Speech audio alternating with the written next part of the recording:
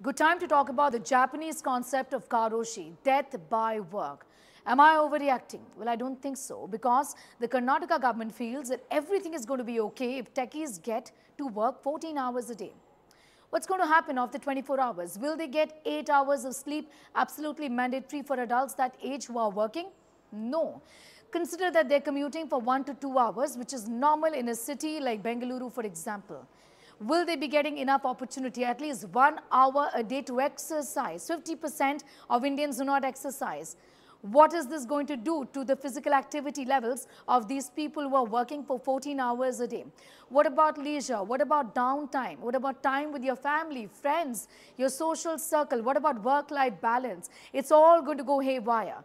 Remember that we are the metabolic disease capital of the world. If you're not sleeping for 7 to 8 hours, if you're not working out for an hour a day, if you're not eating right, if you're only stressing about work, and that too for 14 hours a day, karoshi is going to be inevitable.